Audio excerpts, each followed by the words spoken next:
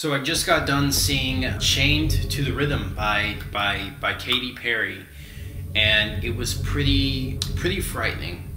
It deals with a couple of things.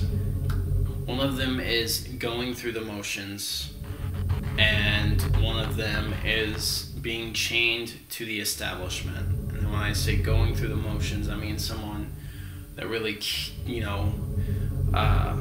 just gets stuck in just doing what they're doing. They feel like they can't do anything else because they don't want to take the chances and all of that. And we have something, the other thing was being chained to the establishment.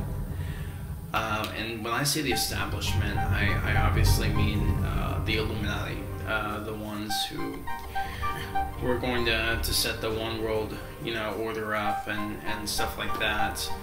And who knows if Trump is a part of that. I don't, and I feel like he's not, but not because I've got Christians, breathing down my neck and saying, oh yeah, he's a Christian. I don't believe he's not, because I've heard many times that the establishment doesn't like him, and that the Illuminati, as far as I'm concerned, do not like him. And he's also made more change in a shorter time period than I have seen Bush or Obama do. And so, but this is not about him. This is about the song Katy Perry. Oh, sorry. Welcome to Sci-Fi. I forgot that interjection. I just, wanted to go all in. But let's talk about Katy Perry's thing real quick. All right. So in the lyrics, there is a lot of things that just really, man, just make me just want to die. It's completely horrible. The first thing, obviously, these are not in particular order. Anyway, so put your rose-colored glasses on and party on, okay?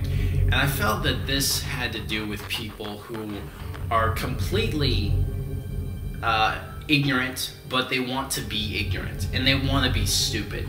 And it's just horrible. I cannot stand those kind of people, and it's ridiculous. You give them every piece of information that you want, and you're like, here it is, and they're like, no, well, they mean this when they say this, and they mean that when they say that, and it's completely ridiculous, okay?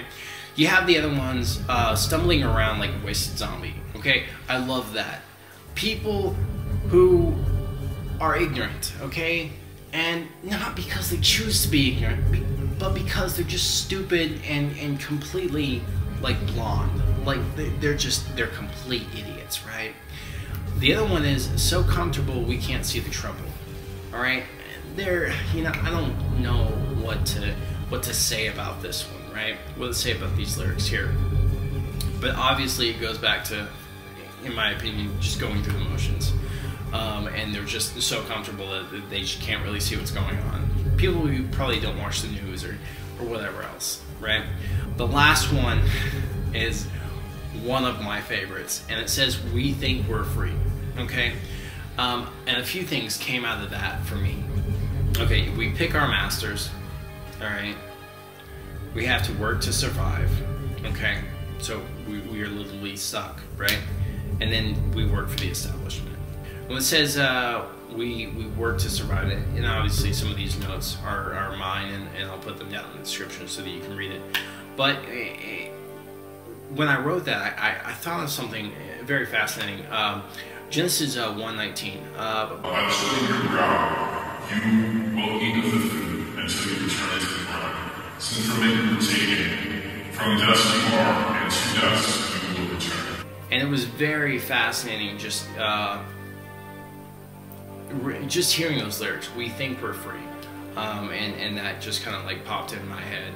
And so, I don't know, like, this song is pretty freaking blatant and in your face.